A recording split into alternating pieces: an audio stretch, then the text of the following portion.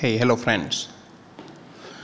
Today we are going to discuss in the matter of menses.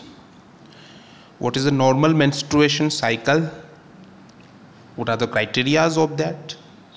What are the deviations from normal thing?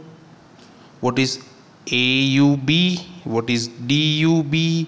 What is different menstrual terminologies? We will discuss in this thing.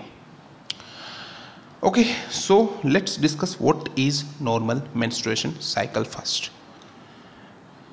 The normal length of a menstruation cycle is the range from 21 days to 35 days.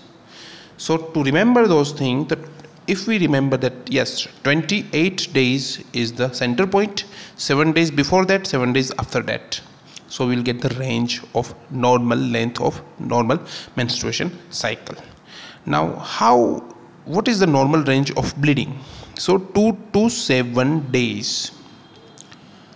What is the blood loss? Up to 80 ml. What is the normal average? 30 ml.